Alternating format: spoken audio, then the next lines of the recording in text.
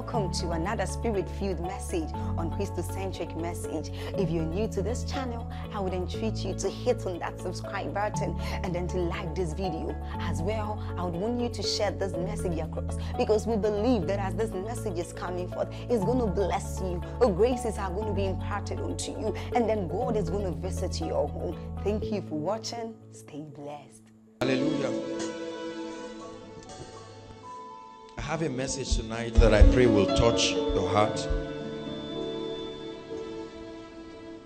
and cause you to love God like never before. Hallelujah.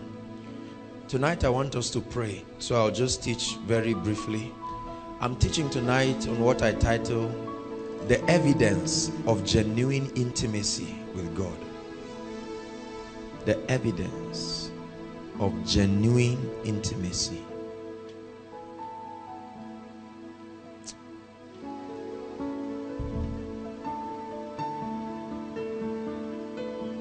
The evidence.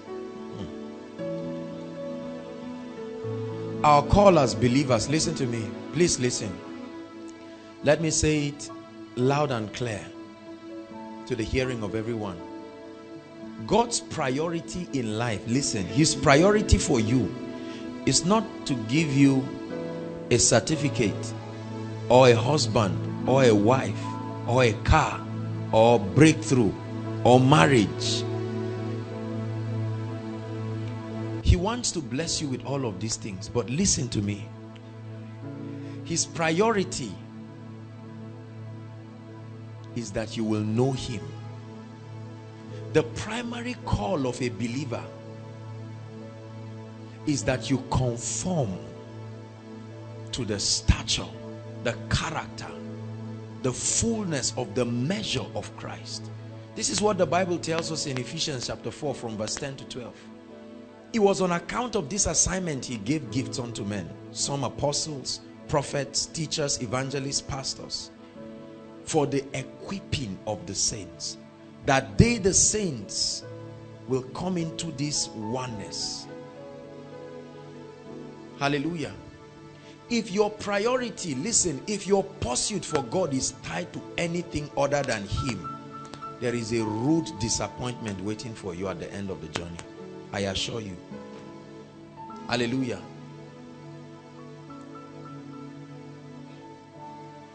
There's so many people who chase God because of the problems in their families or the challenges in society, or fear because of the insecurity.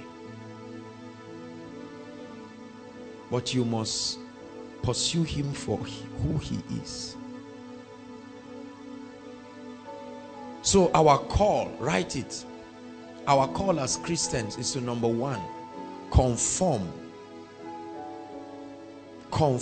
to the character, the stature, the nature. To conform. And then number two, in partnership with the Holy Spirit, to be an extension of the ministry of Jesus upon the earth. In partnership with the Holy Spirit. This is why we call this koinonia. Intimacy. Our intimacy with the Holy Spirit brings us to a place of oneness. We know his ways. Listen, listen. The greatest thing you should celebrate in koinonia is not the miracles. Thank God for the wonderful miracles and the works of Jesus. But did you know that a man can just have gifts and really not know God? The Bible says he showed his way to Moses, but his acts to the nation of Israel. We live in a generation where men and women are captivated, and there's a place for the miraculous. It's God's biblical tool for publicity, that men will come and see what Jesus is doing, of his acts, to know him. This is where the men are separated from the boys, because knowing God comes with a price. It's not cheap, it's not free. It will constrain you, and it will cost you something. It will cost you to lay aside your ambition. It will cost you to lay aside a lot of things, because you will not share his place with any other. But when you do, happy are you, because in it you will find life. You will find true fulfillment. Hallelujah. I've always wondered why certain people seem to have a depth of intimacy with the Holy Spirit. When you come around them, you are captured immediately by a hunger for God. Hallelujah. There are certain people like that. They must not be praying. Once you come around just the circumference of their presence, there is a hunger that captures you. You go back crying. Their presence introduces a reality, the existence of a personality. They give life to this mystery called God in the earth realm. When you look at them, the way they speak, there's something about their life. They don't look like humans. They may even be cracking jokes, but there is a oneness. There is an evidence. Hallelujah. There are several believers that claim they know the Holy Spirit. We live in a generation where everyone believes they know the Holy Spirit.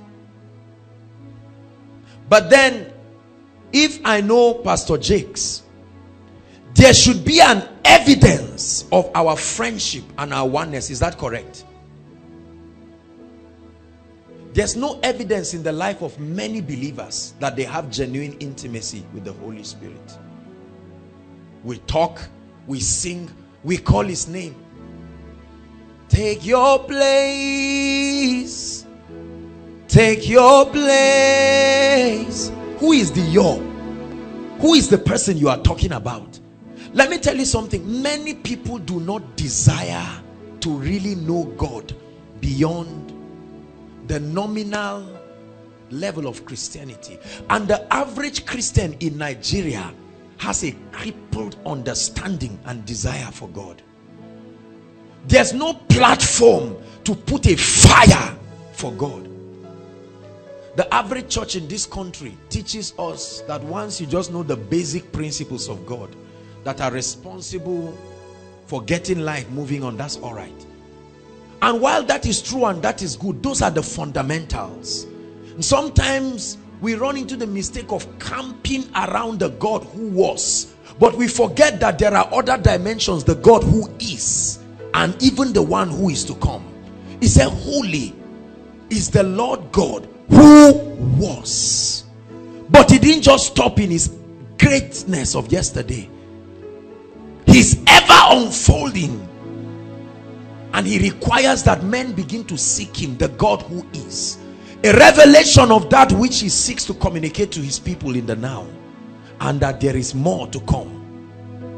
In Ezekiel saw the cherubims crying holy, right until Revelation in the Isle of Patmos. John saw them and they had not stopped. How many hundreds of years they were still calling, because every time they would see a new dimension of him that will compel them to worship. And so it's very sad when you see the average Christian in Nigeria. There is this coldness. I'm not talking of backsliding. I'm talking of a lack of passion and a desire to see that there can be more in God. Hallelujah. So many people sit down and we are satisfied with where we are.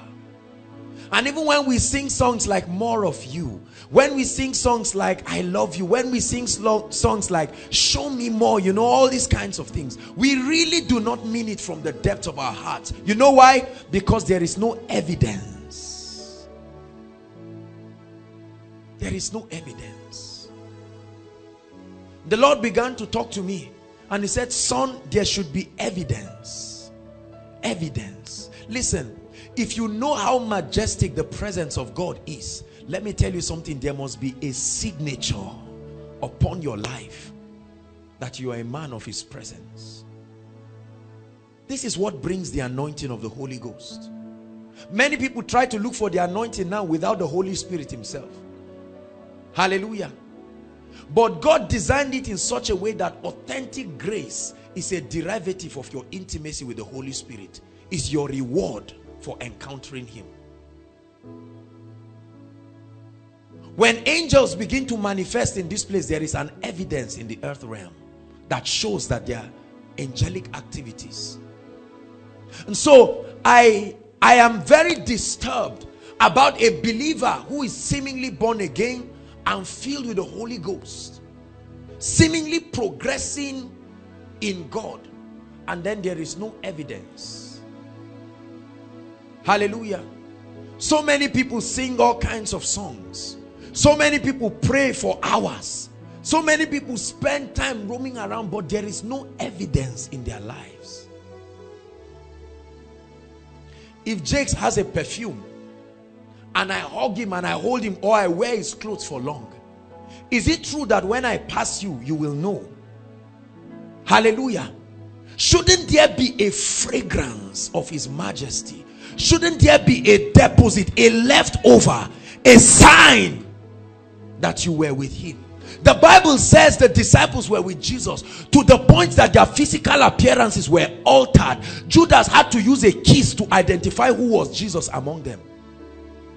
They had come into oneness, koinonia. The Bible says when they saw Peter speaking to the Jerusalem council, they looked at him and they said, is this not a fisherman? But he had assumed a level of oneness with his master, that he had begun to manifest like him.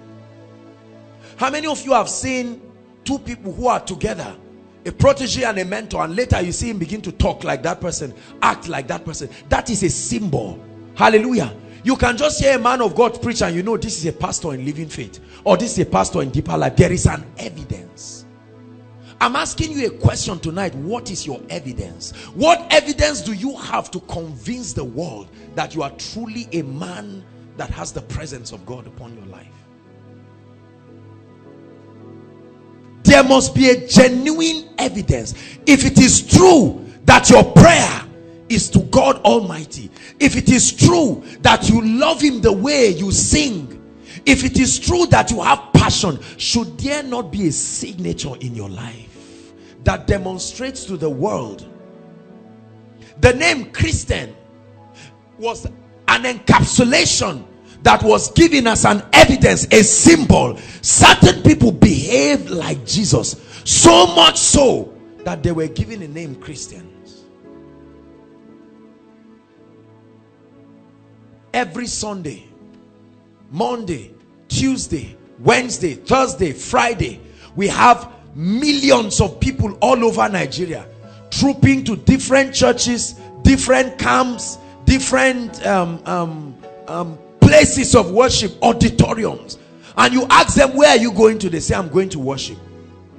They've been doing that for years, 10 years, 20 years. They've given birth to children, but you look at their life, there is no evidence of genuine intimacy. They pray in tongues, they call his name, they stand on stage, and we preachers do it. You say, Holy Spirit, the one I know, the one I love. But there is a distance in between you and the person you are talking about.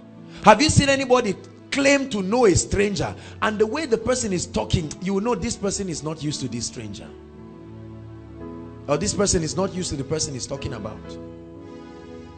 Many people truly do not know the Holy Spirit, because when you know him, I used to hear Catherine Kuhlman cry. Benny Hinn said it, that Catherine Kuhlman used to cry and say, he's all that I have, he's my best friend. It doesn't make sense until you have encountered him. Listen, let me tell you something. When Jesus appeared to me, I knew why the apostles loved him to death. Hallelujah. I knew why these guys ran with a passion for God. The Bible says, even in Hebrews 11, that some people had the opportunity to escape, but they refused. as a demonstration of their commitment to him. What is your evidence? We sing beautiful songs about his presence and his majesty. Beautiful songs. Breathe on me, I look to you for life. Breathe on me, I look to you for life. Every time you're singing, people know if you really know the person you are talking about. You can come and sing, you can come and shout, you can come and preach, you can jump around, but I'm telling you the truth. There is an evidence, and tonight I'm going to show you. We'll be examining from God's word, and I trust that this brief examination will create a passion in us, because at the end of it, some of us will find out that we need to go back into the place of genuine hunger. We either left God on the way in pursuit for many things. Hallelujah. There must be an evidence. The first thing that happens when you begin to expose yourself to the presence and the glory of God. In the glory I will stand. I will stand and lift my hands. In the glory I'll receive every miracle you have for me. It's in your glory I will stand. Lord, I will stand and I will lift my hands. In your glory I'll receive every miracle that you have for me. So take my heart and mold it. Take my mind, this is my prayer, Lord, transform it. Take my will tonight, conform it to yours, oh Lord. This is our prayer tonight. Take our hearts and mold it. Take our minds, Lord, transform it. Take our will, conform it to yours, say, to yours, oh Lord. The Bible calls him, it says that God is light, and in him there is no shadow of turning. So when you truly step into the light of his glory, listen, the first evidence, listen, is that there is an exposition of the true state of your heart. There is an unveiling, there is a revealing of who you truly are in the light of him. Until you go to his presence, whatever you call yourself, you are telling lies. His presence, the Bible says that he is the revealer, the discerner of the thoughts and the intents of the heart. Until you have encountered the glory of God, you truly do not know your true state. Isaiah chapter 6 from verse 1, the Bible says, in the year that King Uzziah died, I, Isaiah, although a prophet, I saw the Lord. He said, when I saw the Lord, I saw him high and lifted up, and the train of his robe filled the temple. And the Bible says, when Isaiah saw these things, he said, woe is me. If anyone had told him before that encounter that woe is you, Isaiah, he would have insulted the person. But the glory of God reveals the true state. that men cannot see, that pulpit can hide. Are you listening to me? That suits can hide, that grammar and English can hide. The glory of God opens up the true you and reveals to you the true state of your heart. This is how you know one who is a man with intimacy with the Holy Ghost. He exposes the state of your heart and brings you to a point where you find out that you truly are inadequate without him. Regardless of what your revelation of your authority is, you come to a point where you realize that, God, if you do not have mercy on me, then I am a dead man without you. This is what brings these kinds of songs. All about you. It's all about you. It's all about you, Jesus. For many years I was preaching, doing great things, signs and wonders and miracles. But the day Jesus appeared to me, I think for over a period of 1 year, I was not myself. It was as if I was the most filthy person on the earth. Now, it's impossible to describe some of these things. His majestic presence.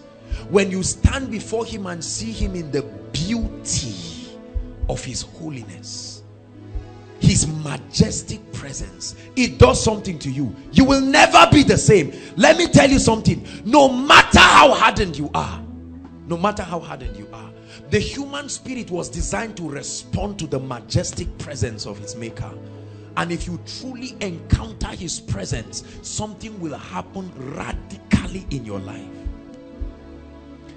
This issue of coming to church and loving God and not seeing a need for change and adjustment is a sign of the absence of the presence of God.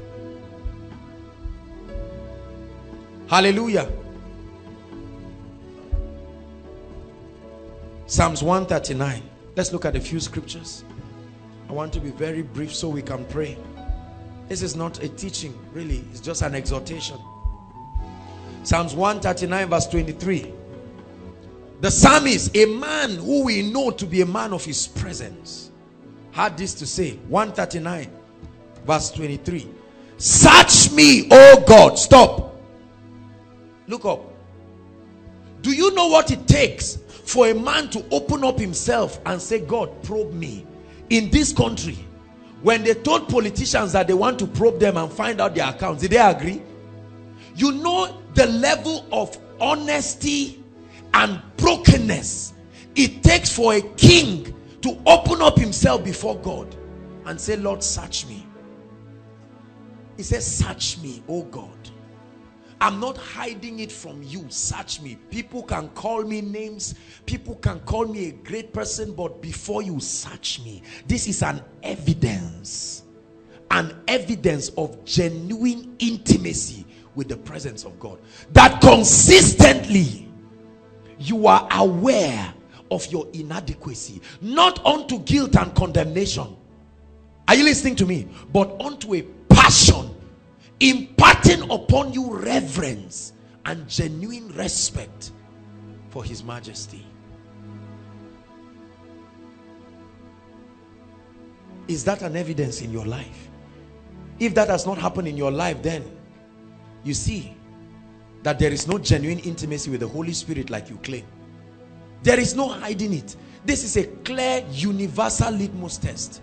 It should work for everybody. Because the more you see him, the Bible says you are changed.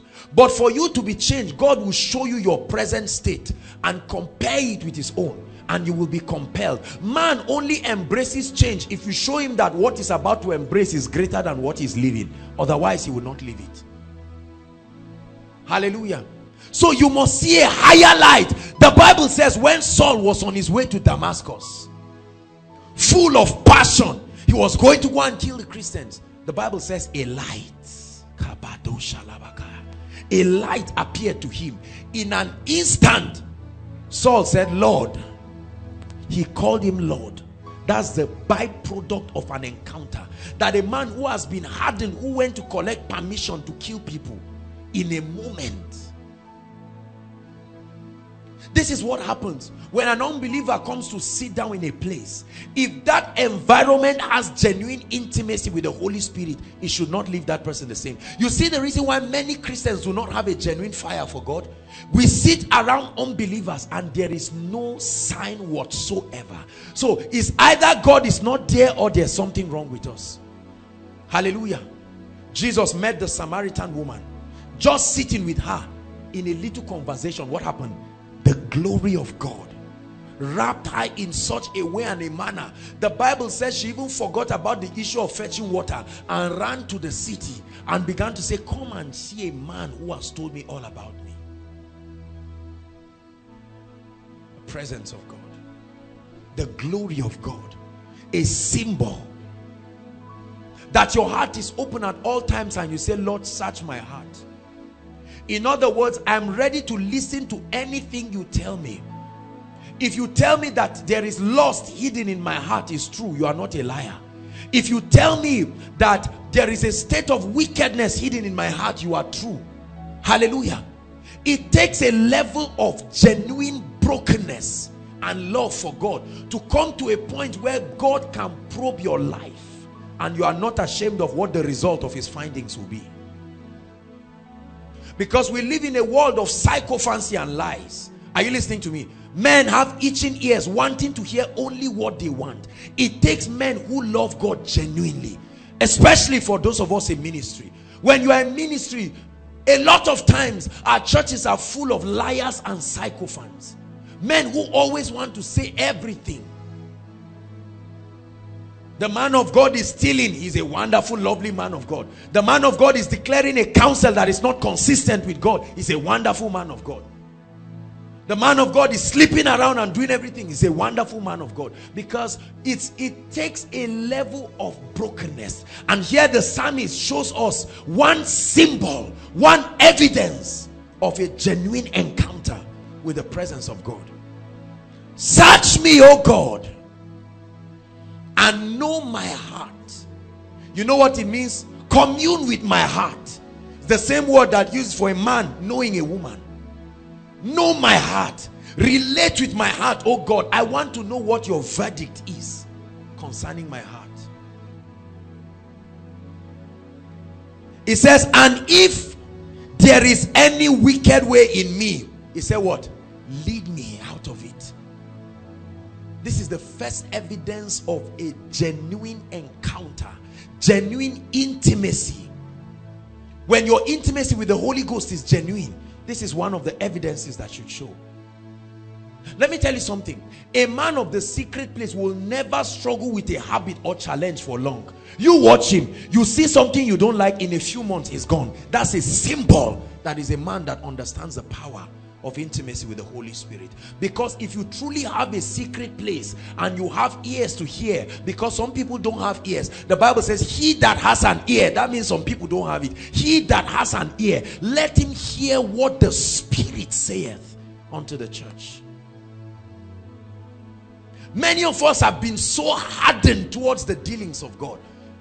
Every time we go to pray, listen, and you see, this affects your kind of prayer. We must graduate from this childish, need-driven Christianity and step into a place of genuine maturity that will bring us power and grace. God, I pray for myself. I pray for my mother. I pray for my father. I pray for my this. I pray for my dad. Lord, do this and that. If my auntie doesn't give me money, she won't sleep. I command arrows of restlessness. What kind of thing is that? That's the average petition of the church. Listen, let me tell you something. If that is the kind of heritage we want to pass to our children, then the church is going to have a serious problem in the next 5 to 10 years. Hallelujah. John Knox prayed over Scotland and he turned and was not talking about himself. He said, Lord, give me Scotland or I die. This is someone's prayer point. Give me Scotland or I die. That's a level of brokenness and intimacy with the Holy Spirit where God's own need becomes becomes your driving force, no longer your own. You have so traded away your personal desire and passion to take up that of His Majesty, and that becomes your prayer point. All you are concerned about in the place of prayer is, Lord, what is your heartbeat? And I will run in synchrony. Hallelujah. You go and read many books that are written on prayer. Very few of them are written on prayer for matured believers. Most of them is just how to get your needs met, which is wonderful. But let me tell you something. You cannot tie your pursuit for God on just your needs being met. No, God is bigger than that. This is the reason why many people's Christianity does not last. Hallelujah. One day you are checking an album and you see your father's picture, and you see that he was the prayer secretary of one fellowship in 1971, and there's the man in the beer parlor now. What happened? Because the Bible says, if the foundation be destroyed, what can the righteous do? Faulty foundation. Christianity that is a derivative of hunger, not genuine passion. And that's the platform on which many altar calls are made in Nigeria. Hallelujah. And so we tell people, come. This is an end to all your sorrow. Listen to me. I hope you know, I believe in the works of Jesus Christ. I believe in the blessings that come. We preach it here. But this is not God's priority. God's priority is that men will come out of a sincere need for God in their lives. That's the kind of salvation that will last. When you tell someone to come, and you are giving him a bet that after 6 months his life will change, and he gives his life to Christ, and there is someone in their family dies after 2 weeks, he begins to question your bait to the kingdom. Hallelujah. And you promise the person that the wave is 5 or 6 carryover courses, and his final result came out and we were still on the board, and he has to take it again. At that point, the person does not see a need to pursue God again. You see that? Because you have brought God to be an errand boy whose job is to go and bring things according to our lust. And those are the kinds of people. The Bible says that God cannot commit the true riches of heaven because they will disappoint God. They are the kind of people that will never walk in authentic power. You know why? It will destroy them. Hear me. I tell you the truth. If you truly want to walk in glory, you must open up your heart for God to search. I do this all the time. People call me names. People say a lot of good things. Thank God for that. I receive text messages all the time. Sometimes I pick up the text messages and I drop it on the floor, and I lie down on the carpet. I say, Lord, this is deceitful because it's not true. Affect my life, breathe on me. Lord, I look to you for life. Affect my life, breathe on me. I look to you for life. That you refuse to let, see, at that point, the words and the commendations of men have no hold over your life again. Whether they call you Bishop Stan, or Apostle Stan, or Prophet Stan, or whatever it is, those things have no hold over you. That means he has had your heart. Lord, I give you my heart. Many people gave him his hands. Some gave him some fingers. Some gave him one part of their ears. The other part is in Babylon. One has entered. Every breath that I take, every moment I'm away. See, those that wrote these songs were not looking for money. They were not trying to produce album to look for money. They had a genuine passion, and out of the overflow of their personal hunger, they wanted to infect the world with that hunger in an attempt to bring men to the realm that they were relating with God in. But right now, we have all kinds of people singing these songs, and you know that their hearts are not open. Let me tell you something. The first evidence of an open heart is the complete destruction of pride. The first evidence that you have opened up your heart, because pride is usually hinged on something you know or you can do. The moment you open your heart, the first thing God does is to kick out anything that is not him. Have your way in me. That you open up your heart and say, Lord, men call me a great man, but what is your analysis? Hallelujah. Men call you a great servant of God. Men call you a great this and that, great this and that. You see, let me tell you something. In all sincerity, I know I can't stop it, but I fear greatly when people begin to give all kinds of commendations, because those things can be deceitful. Listen, the greatest enemy of success is the last one you had, not failure. Failure has never made anybody a failure. Failure always gives you reason to move higher. But the last success you had brings about complacency and a sense of relaxation.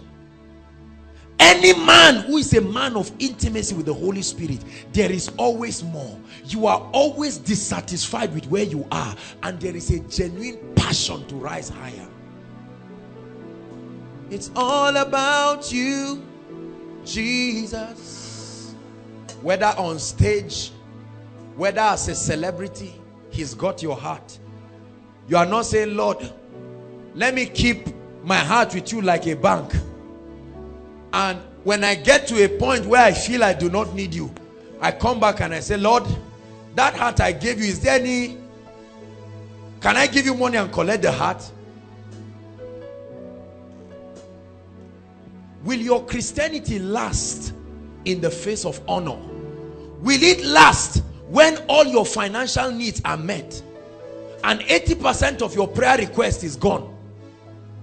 Will it last when the husband finally comes now? Will it last when the child? Do you know that for many people, the lifetime of their Christianity is when they receive a result? The moment a result comes, that's it. No more hunger. Hallelujah. One of our dear ladies in this place was speaking with me a few days ago and was telling me that while she was on campus, she was the one who was wayward and not serious. And there was a fiery sister. When I say fiery, I mean genuine fire. She was the one who used to hold her hands and say, go and pray, go and do this, go and do that. And she told me, she said, do you know this lady right now?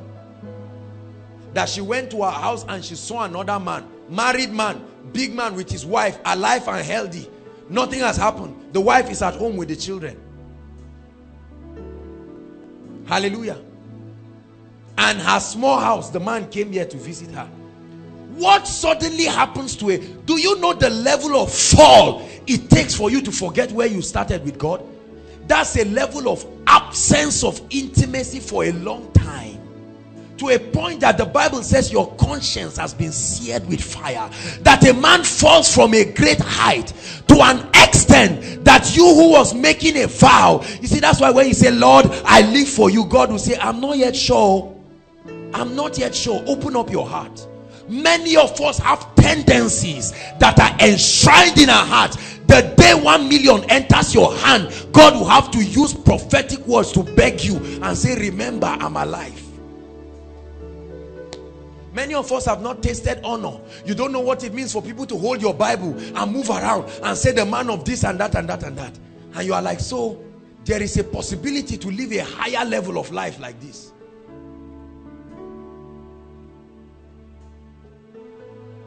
Can God still find your commitment? Will money or fame or power or any of these things affect your prayer life and affect your sacrifice? Can you still go down on your knees when you are wearing a designer's of 1 million? Say, Kai, this carpet is rough. The same carpet you knelt down in to bring you the grace and the breakthrough. When you were taking Gary and adding all of this, you had energy. But now you eat chicken, you take pasta and every kind of thing. Italian dishes. Those Italian dishes wiped out the presence of God from your life. The Bible says, whose God is their belly. Take what I'm saying very seriously tonight, because the kind of church we have is the type that if God does not bring breakthrough after 1 year, many Christians are leaving him. They are packing their load. God is like one of the many things they are trying. Hallelujah. You know, there's this game people used to play, ladies. I pass here, no way. I pass here, no way. So people pass different things, and then they came to Jesus. I pass here, once there's no way, they follow too. They're looking for something else. That's why people resolve to go to herbal medicine when it looks like. It's a sign. See, it's a depth of your conviction. When you try and try, they say, Kai, come home. Come home. They say, let's watch and see what God will do.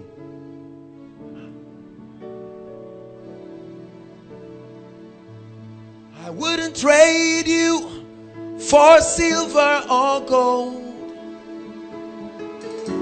I wouldn't trade you for riches untold. You are my everything. So if you are here and peradventure you became a Christian because of these many reasons, you'll be born again afresh tonight and get serious, because that thing you did was not born again. Hallelujah. Oh God, if you don't give my sister a husband after 2 weeks, I know you are not Lord. You mean it?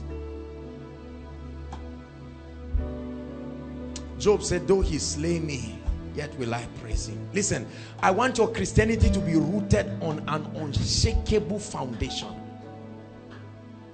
That's why many of you have seen some of your mothers. I've said it here and here again. Many of them loved God. That's why in the height of their blessings and everything, you still see them sing songs. And when there's a bereavement, because you see, the kind of Christianity that we are teaching the church is such that, what do you tell a family that has been bereaved right now? I believe in miracles. I believe in raising the dead. But not every dead person will rise up. And you will have to console a dying family. So what will you say? You enter there and say they don't have faith. Many pastors do not have messages for bereaved people. Many pastors don't have messages for people in failure, because they have pretended to divorce themselves from those experiences. The luxury of the palace have made them like Esther to forget the needs of the people they were called to serve. They have intercourse with the king's meat and forgotten the dignity of holiness. I pray that none of us will become those kind of people. I told God, anything, I've said it I don't know how many times, and I mean it, anything that you're going to give me and I cannot give you back, I put a prophecy in the air that it should never come to me. Never. And I mean it from the depths of my heart. When I say anything, let your mind grow wild, including my life. Anything. Do you love him that much? Many people want power. You want grace. But God will search your heart. So number one, it exposes your heart. A heart that is exposed to the scrutiny of God. Tonight we are going to open up ourselves and you cry, because there are many of us, the way we are going, you may not last in your journey. It's not a curse, it's not a bad statement, but we are not hinged on a foundation that is on Christ. Hallelujah. Write the following scriptures down. You read them, we don't have time. Psalms 51 verse 10. Matthew 13 verse 25. When you are truly growing, John 15 verse 2, it says, he that beareth fruit my Father will prune. So pruning is a sign that you are bearing fruit. Bible says, do not despise the chastening of the Lord. See, let me tell you something, believers. I'm telling you, from today and forever, you must dedicate time for what I call soul searching with God, periodically in your life. I know you are the righteousness of God in Christ Jesus, but do you know the Bible says, blessed are the pure in heart, for they shall see God. I want your Christian experience to be authentic. I cry to God every time. It doesn't make me guilty. It doesn't make me weak, but it makes me strong. Because in my weakness, I'm ever conscious of his power. And so every time I make any boast, I make it out of the understanding that I'm strengthened in my inner man by his grace. Number 2. And a byproduct, let me finish up with number 1. You will find out you are walking in character and in the fruits of the Spirit. When God deals with your heart, it doesn't happen at once. It happens level by level. Look at me. Let me tell you something. Come, my brother. You see, this gentleman, listen, this guy can be born again, filled with the Holy Ghost. Are you listening to me? He can be walking in signs and wonders, but there are issues in his heart. God will not deal with it yet, because at that level, the dealings will be too heavy and it will discourage his journey. Are you listening to me? So God will just keep quiet as if there is nothing there. This is what a lot of believers mistake him, and they think God is careless. Do you realize the Bible says in Matthew, I gave you the scripture, Matthew 13 verse 25. We'll not talk about that because of time. The Bible says that when men slept, what happened? They sowed tears among the wheat. And when they got up, the disciples told the master in that parable, they said, should we remove it? He said, no. Because as you are doing that, the wheat is still tender. Are you listening to me? And you may not differentiate the wheat and the tear. So if you pull it at that point, you may destroy innocent things. So if God begins to hammer on some things in your life, it may be too drastic and it will discourage you. So God will allow you to continue. So you still have a lot of things that are not consistent with the way of God. There's pride, there's arrogance, there's everything, but you are still seeing the anointing. And every time you go to pray, God doesn't talk to you about it. Hallelujah. Then one day when you grow firm enough to be able to take that level of dealing, now you are praying suddenly. You are praying and you hear God begin to tell you, okay, let's deal with this problem of pride, or let's deal with this problem of lust. And you are saying, Lord, me, lust. I forgot about the issue of pride or these sins. And God will say, really? Do you trust me? And then God will expose yourself to you. And you will see and you say, Lord, have mercy upon me. And then he will grant you grace and empower you. Up you go to a higher realm in the spirit. This is how men grow. This is what the Bible calls spiritual growth. What many people are doing is numerical advancement in the earth realm, not spiritual growth. They are going around Jericho forever and they are not growing. God bless you, sir. Number 2, let's hurry up.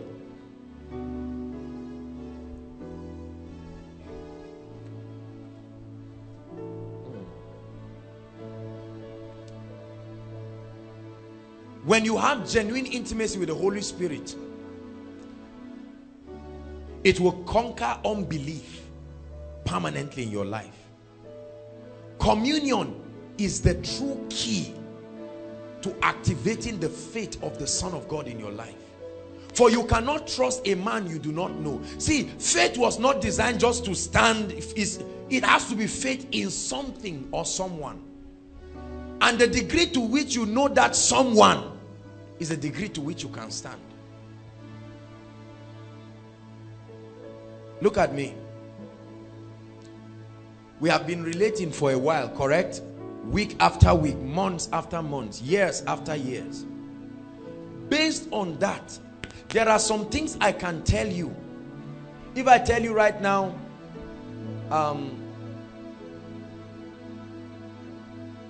this is my daughter, I mean physical daughter, you just laugh. Why? Because you know me, correct? If this place were full of visitors and I tell them, come little girl, this is my daughter, they'll say, can you imagine? Now you are looking as younger, it's as if she's your younger sister. I can afford to mislead people based on their lack of knowledge of me, correct? But when knowing me gives them an opportunity to walk with me and ascertain certain things about me over time. Are you listening to me? This is why the place of prayer is the place where the shell of the word breaks forth and releases genuine faith. Did you hear the testimony of our sister? She said she has boldness now. Let me tell you, that boldness came not just by studying the word, it came by prayer. When you study the word and you go to the place of prayer, it gives you boldness. The Bible says the apostles in Acts chapter 4 were praying. It was in prayer they asked God. They said, grant us boldness. And so the Lord begins to talk to you. And while you are praying, one scripture that you have been studying hits your spirit. And a light comes, and there is a level, there is a reality. Hallelujah. Suddenly you are praying, or you are in the place of intimacy, of worship with the Spirit, and you begin to hear certain sounds, or you begin to see signs of angels. Will you ever disbelieve that there are angels? It has what? It has solidified your conviction. You see, one of the reasons why you hear us speak like this is because we are speaking from a depth of conviction. There have been experiences that have crystallized our conviction. Hallelujah. What experience do you have that has solidified your Christian experience? Hallelujah. Thank you, Jesus. Communion is the key to conquering unbelief. It does that by exposing your spirit to the atmosphere of God's reality. You need to experience God's reality to know that He is able. I like that song that says, God is able to do just what He says He will do. But you listen, you must have a real experience. If your sister has been pregnant and they tell you that the baby is so big and they have to cut her open, you need a miracle, correct? At that point, a dimension of God is about to be experienced. Hallelujah. If it so happens that by whatever supernatural means she gives birth, now the next time you hear someone prophesying and say, in the name of Jesus we command impossible births to happen, will you believe? Your faith has been strengthened. You see how experiences crystallize our knowledge of God. Many of us lack the sufficient experiences. Why do we call someone a general and someone a captain? What's the difference? What's the difference? When the captain hears the sound of a gun, bah, he can panic and he can do all of this. And the general laughed. He said, they've even pointed gun at me one day, I didn't die. So all this nonsense you are doing. Let me tell you something. The psalmist says, though I walk through the valley of the shadow of death, I fear no evil. It takes a man, are you listening to me, whose convictions about God has been strong. So all those things, run to the village, run to this, let's add Christianity and this, is a sign that you are not convicted. He said, but I know whom I have believed and I am persuaded. Hallelujah. Thank you, Jesus. Number 3. The third evidence of genuine intimacy is freshness of insight and revelation. Freshness. Don't tell me you are in intimacy with God and you will not have a message. Let me tell you something. When, in all sincerity, when I hear men of God come on stage and say, well, I didn't prepare for this message, I really don't even know what to say, whatever, let's just look at something. Let me tell you in all sincerity, that is a sign, that is such a sign of lack of intimacy with the Holy Spirit. Because at every time you encounter the Holy Spirit, there is a message. If I have a way of planning for koinonia to meet every day, because according to the syllables that we have to cover, we are far behind.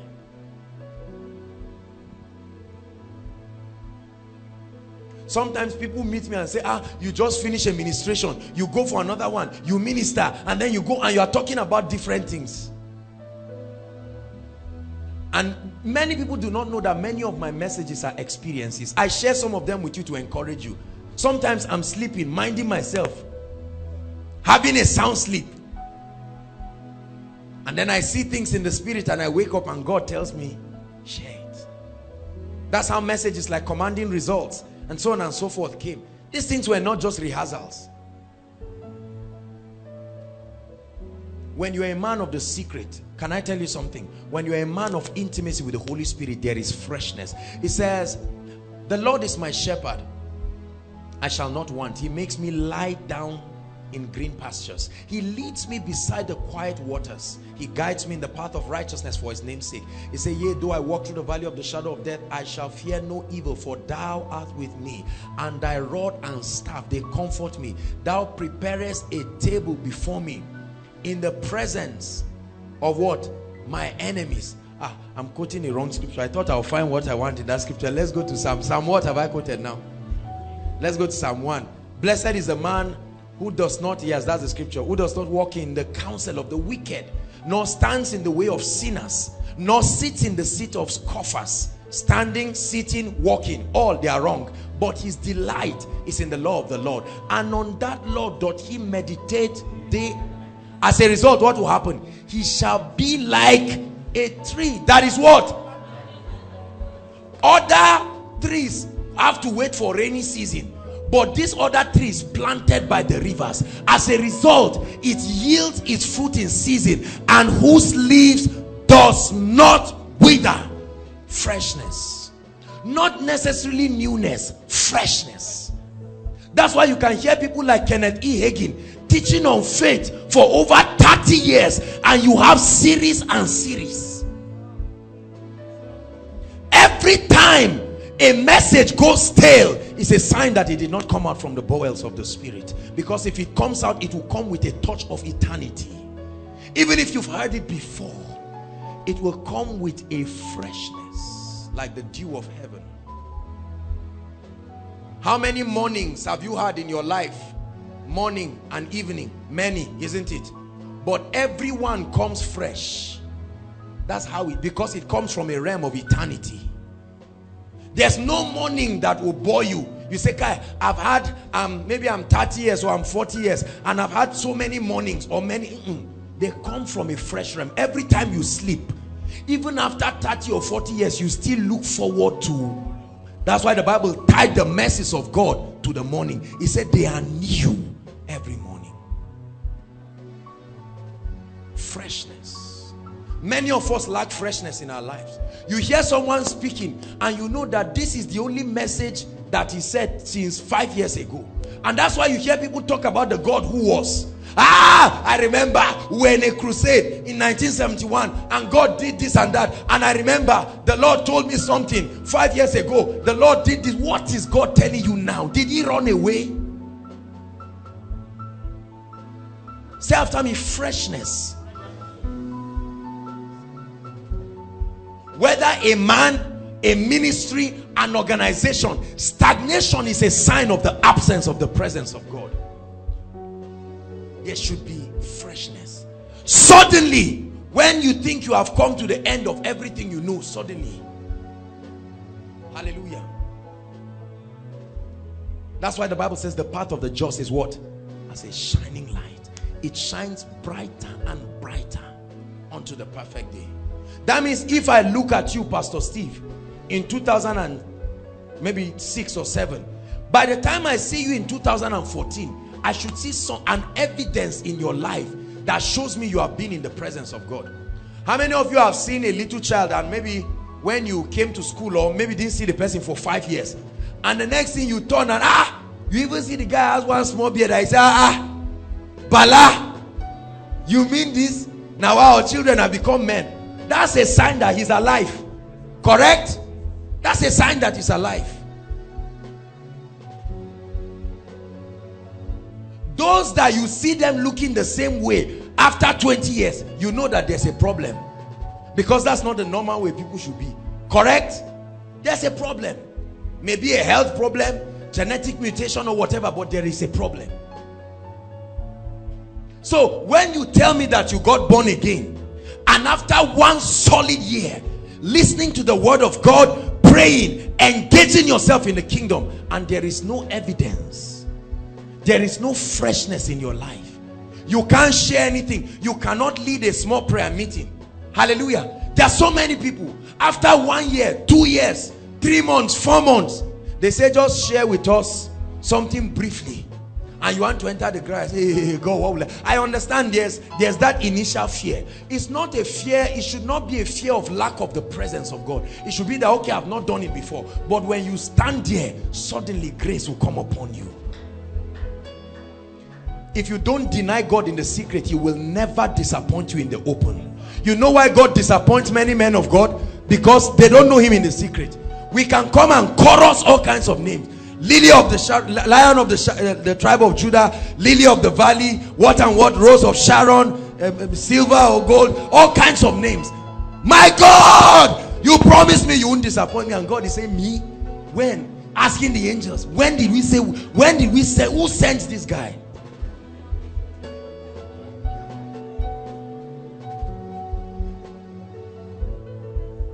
But when you are a man or a woman of the secret place, you can stand and sing and say, I know my God will answer me. This is why we have the confidence to organize miracle services. This is why we have the confidence to gather people every week, because we are certain. He said, that which I tell you in the secret, declare thou on the mountaintop. That's why He blesses us with new songs. If you leave Koinonia after 3 or 4 months, you will come and hear a new song. It's a sign of freshness. Some of these songs come through dreams. Some of these songs come through people in the worship team. Some come through congregations. You note any church or denomination or group of believers where God is there, there are fresh things. The Bible says, sing unto the Lord a new song, because He expects that His presence should give you a new experience that should produce new things. Thank you, Jesus. Freshness, freshness, freshness. Psalm 36 verse 9.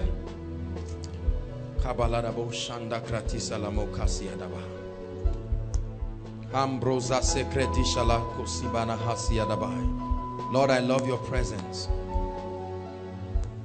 I love that song. I love your presence. I love your what?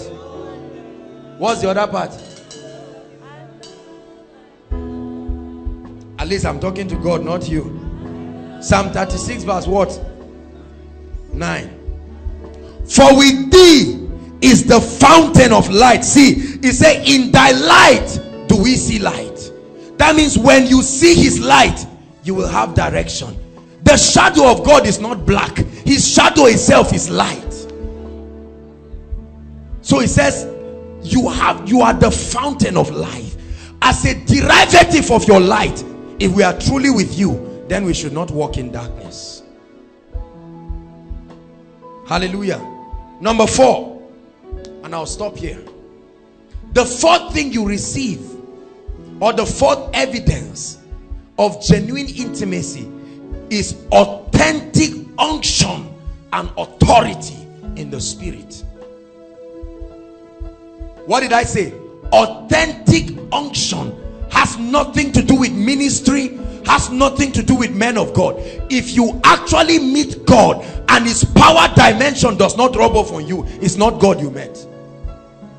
Find out the name of that person you met, because he's a herbalist somewhere. If it's God, the God of Israel, the Bible says the mountains keep like lambs in His presence.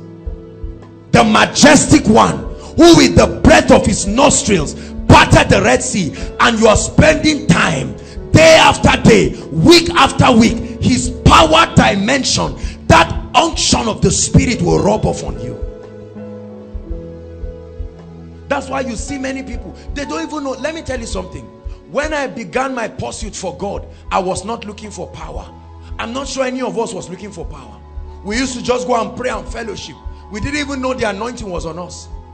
I'll never forget Ejimi. When it comes to things like this, I like using him. Demonstration students were in Sunday school building. He had been angry because he was laying hands, nothing is happening. And every time you come back and complain, you know Ejimi can be very dramatic. And that very day we prayed, and he laid hands on the lady, and she started moving back small. You can, oh my God, you can imagine the wide smile. He didn't carry that hand away. He laid it there. I saw one gentleman doing it in chapel. One day I entered. I didn't stop him. Sometimes just leave the people. It's an encouragement. You don't know how they've suffered looking for that sign. Hallelujah. And so when you touch the lady and she's almost falling, you now move from your secret place and come out where everybody can see and say, now the power of God will move, and act all kinds of drama, and God will stop you. It's an encouragement. A day will come, you draw your ears, say, oh, that's too much, let's go back to work. A day should come when you pray for the sick and someone can come back with a testimony. You've prayed for 1,000 people, nobody got healed. You are not in the presence of God. There must be an evidence. The Bible says Elijah prayed, there was no rain. He prayed again, there was no rain. At the seventh time, what happened? There was an evidence. Let me tell you something. If it is the genuine presence of God, an evidence must show. A day will come, you will stand close to someone who is possessed, and without talking, suddenly you see the demon just manifest, and you say, go, leave the person in the name of Jesus. This is how we grew. That's why our prayer lives were exciting, because we're wondering what new will God do today. Hallelujah. I remember that time, every night was getting people filled with the Holy Spirit. We're so happy. I remember one time Jimmy gathered his classmates and brought them industrial design, gathered all of them and said, come and see what God will do with you this night. Gathered them and brought them to chapel. We loved prayer, because prayer was not this boring thing I see people do. We looked forward to exciting times. And he was going to pray for them. After preaching a sound message, prayed for them, nothing happened. They were tired. He tried and tried again. That day when we were going home, Jimmy was angry. He said God would have, at least, that he knew what would have happened to their faith. If they didn't speak, at least they would have fallen.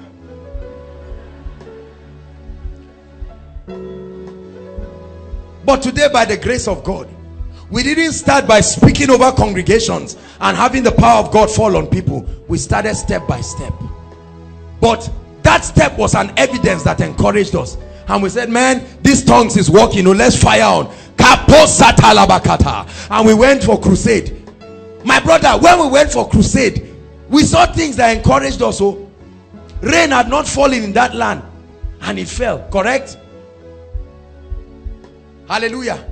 Jakes was the head of council in that time. Bishop was our treasurer. We saw the miracle working power of God. Is your Christianity exciting? It will not be exciting if you are not in the presence of God. There's nothing new. God is not speaking to you. He's not challenging you. God can tell you, go and tell Ella that I will bless her. And that's your first time of the word of knowledge. You look forward to that time. You're shivering. By the time you get there, you've forgotten the message. You have to find one scripture. Oh, when you stand before them. You see, this is your Christian experience being rich. Many people's Christian life is dry and boring, because you don't look forward to any experience. I always look forward to Friday, because I don't even know what God is going to do. Hallelujah. Sometimes people send me messages. Like Grace sent me a message this evening. She told me how that she saw a vision of the meeting this night. I was so excited. I said, this is the kind of thing I want to hear. That one day you were challenged in your health and you say, let me try it. Let me not take drugs this time around. If it gets too bad, there's chemists, they are not locked, but let me just try. Say after me, authentic power. See, whoever you got your power from, you will depend on the person for the rest of your life. That's why some people can never live some men of God. Never! Because they have tied their life and their power there. And sometimes pastors, we preach and tell people, by the time you leave me, or you go, or you start your ministry, or you do this, your life will dry away, because I'm from the fountain that flows to you. Look, let me tell you something. The Bible says, Psalm 133, how good and pleasant it is when brethren dwell together in unity. It says it's like the oil that comes from who? The head of Aaron, the priest, who is Christ. And out of the overflow of what is in the head is where the body receives. And so your unction should come from the Holy One. He said, ye have an unction, not from a pastor. They can be channels, but the unction comes from the Holy One. Let men and women walk in authentic power. I want to see koinonia people casting out devils. I want to see you heal the sick, doing the works of Jesus. I'm telling you, speaking breakthroughs over lives, standing to legislate on behalf of heaven. Look at what this lady said. Her testimony blessed me so much. I look forward to times when our testimony on stage will not just be breakthroughs that came as a result of the prophetic declaration, but what God did with our hands. Lift your hands, everybody.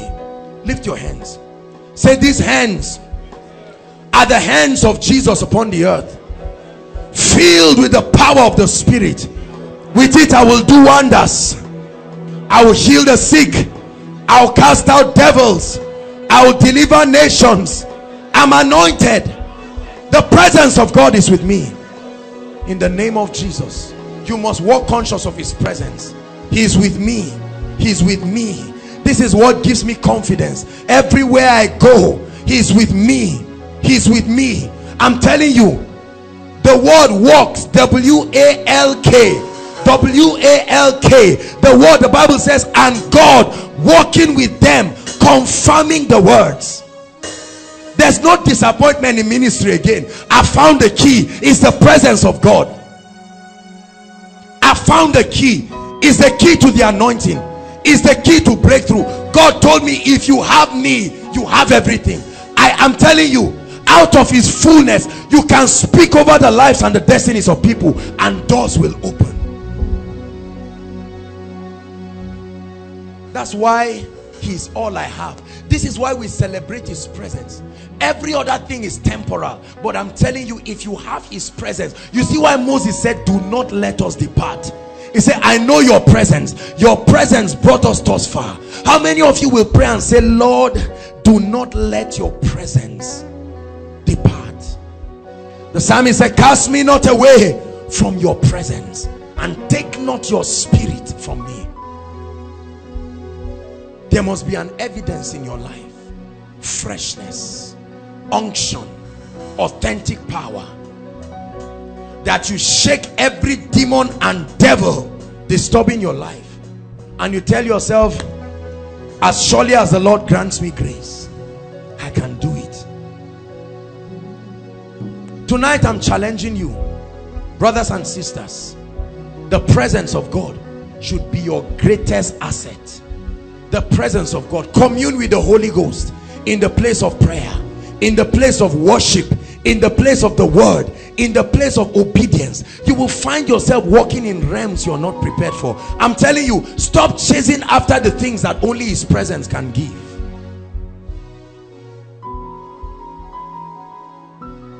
Hallelujah. Who would have known that today, by the grace of God, we'll be doing the things that we are doing for God? Many people saw when we started. Nobody would have known, but by his grace, by his grace, evidence. Your coming tonight is the evidence that his presence is with us. What will men do as the evidence that God is with you? How God anointed Jesus of Nazareth, Acts 10:38, with the Holy Ghost and with power, and he went about doing good and healing all they that were oppressed. Why? For God was with him. God is with me. Anywhere God sends me now, there's only one question I'll ask: will you go with me? If God is going with me, that's all. That's all I need. Many of us do not know the value of God's presence. Rise up on your feet. We are going to pray. I want you to take it seriously and pray. You're going to say, Lord, your presence. I have left your presence. Many of us only run to God as emergency Christians. Emergency Christians. Lift your voice inside and outside. Lift your voice and pray. Your presence, my greatest asset. I take advantage of the person of the Holy Spirit. I take advantage of the wisdom of the Holy Spirit. I take advantage of the power of the Holy Spirit. I take advantage of the favor of the Spirit. Lift your voice and pray. Shalakata proskada balakada. Ambra basata breketele kosata. Rapata krastala kapresekete. Say, Lord, put in me a hunger for your presence, a hunger that I will lie down in worship in your presence, soaking in the glory, soaking in the glory. So will you remain fresh, so will you remain powerful. This is a secret I've given you tonight. It's the secret of greatness, the secret of glory, the evidence of genuine intimacy, a life of character, a contrite and a broken heart, conviction through faith. Lift your voice and say, Lord, help me.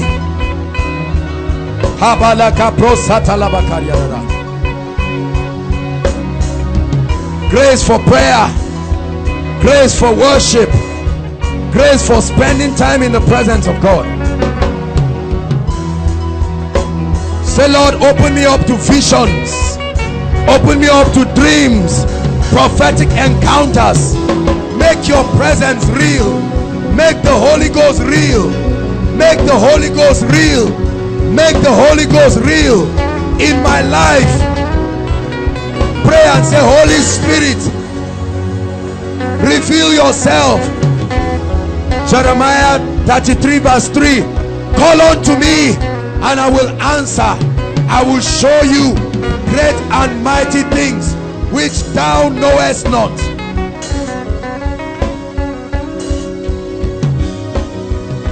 Hallelujah. Freshness, unction, authentic power, character, maturity, love for God. These are parameters that let us know whether God is at work in your life. For many of us, from today you must make a resolve to let his word reign in you, find expression, take authority over Satan.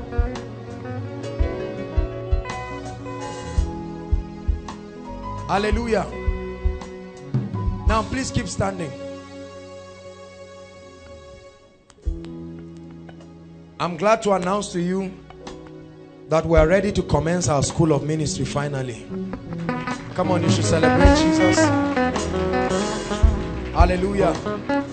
It's one of the great things God is doing. By the grace of God, Bishop Stan will be directing our school of ministry. It's going to be powerful, 4 months, intensive weekend programs.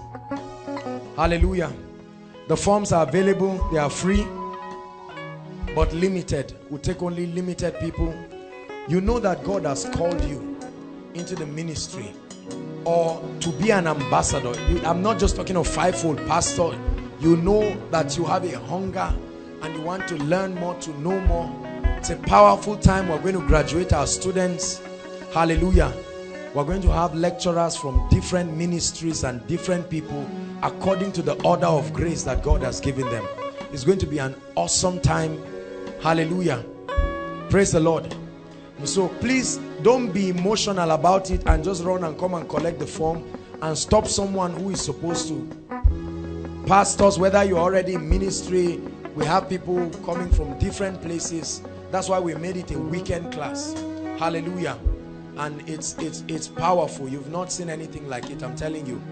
We trust God that we're going to teach and help our students to become all that God has destined for them to be. Are you happy about that?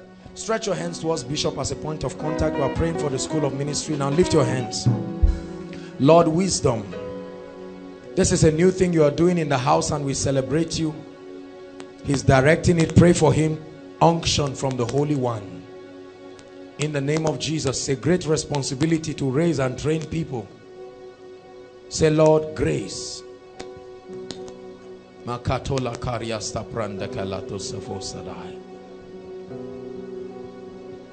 Thank you, Jesus. Lord, this will be a place where we raise kingdom ambassadors. Men and women of fire. Men and women who will shake their generation in every area. Ministry, business, politics, governance, in the name of the Lord Jesus. Now pray for Pastor Jakes. We've also started our missions. How many of you were in Giwa on Sunday? Let me see your hands. Those who went. Hallelujah. It was a wonderful time. By God's grace, we hope to visit the prisons, secondary schools, police stations, anywhere that can be visited. Hallelujah. We're exposing everyone in Koinonia to practical ministry. Hallelujah. Whether you are, we'll focus on our students, but everyone. So we can just come and say 1, 2, 3, 4, 5. We're going to go and pray in the secondary school. And we say, Ella, you are the one who is taking the word. Grace, you are the one who will pray for the sick. You do anything you know, dear. If it doesn't work, you come back on Friday. So Friday will now become a time when we'll gather together and everybody will tell us what happened. Hallelujah. How many of you believe in what God is doing? It's a new season for us, and we give him all the praise for what he is doing. We thank him for what he's doing in the house, and we celebrate the hand of God. It's a sign of his presence, that great presence that has been with us right from the beginning. The angel of the Lord's presence. He's not left us, and we thank him. He's left evidences in our midst that authenticate that he is Lord. And Lord, we give you all the glory. You're here, you're not born again, you've not given your heart to Jesus Christ. While standing, tonight can be the night, inside and outside. You heard me talking and the Holy Ghost was speaking to you. Or you've given your heart to the Lord, and at one time you found yourself derailing from the things of God. With all the love that we have, now is the time to welcome you and to call you into a genuine fellowship and a genuine relationship with Jesus Christ and his Spirit. Right where you are, I want you to leave your seat and come out here quickly as the Holy Ghost speaks to you. At the back, everywhere, as the Holy Ghost is talking to you, inside and outside, we want to help you come to know the Lord Jesus Christ, or you've backslided. Hallelujah. As the Holy Ghost is speaking to you, don't sit back there. There are people coming. Appreciate them. They are coming. Thank you for the courage. Thank you for the courage. Thank you for the courage. Thank you for the courage. As the Holy Ghost is speaking to you, don't sit back there. You need to make a decision for Jesus, inside and outside. For 1 more minute, we'll wait for you. And there are people like that. Hallelujah. God bless you. God bless you, young, old. This is what this meeting is about. Hallelujah. Look at these little children coming out to make genuine decisions. You're not clapping. When you were their age, what were you doing? Hallelujah.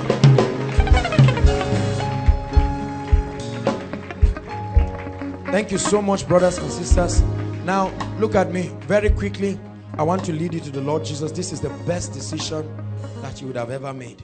Lift your right hand, all of you in front. Say after me very seriously. God bless you, brother. Lift your hands. Say after me, Jesus, I love you and I believe you died for me. Today, I acknowledge that you are the Savior and the Lord of my life. Save me, wash my sins. I receive eternal life into my spirit. From today, I'm born again. I'm a child of God. In the name of Jesus. Father, preserve these ones. Spirit of the living God, I commend you. Even to the young ones, I pray that you strengthen them by your power. Keep them, oh God. Let their salvation be genuine. Let their experiences be authentic. In the name that is above all names. The mighty name of Jesus, I pray. Amen. Now, thank you very much. In 1 minute, I'd like you to follow the ushers. Just look back. You'll see them. They'll have your details and you'll come back. Okay? Quickly, appreciate them. Celebrate what God is doing. Hello, beloved in Christ. We hope this message was a blessing to you. I would want you to do something for us. If you are new here, kindly hit on that subscribe button for us. And then like this video as well. Share to your family and friends to bless them. Because we know that this message will be a blessing to their body, to their soul, and to their spirit. We would need you to do one thing for us too. Tell us in the comment section where you were watching us from. And then if you've got any testimony for us, kindly share with us. Thank you for watching.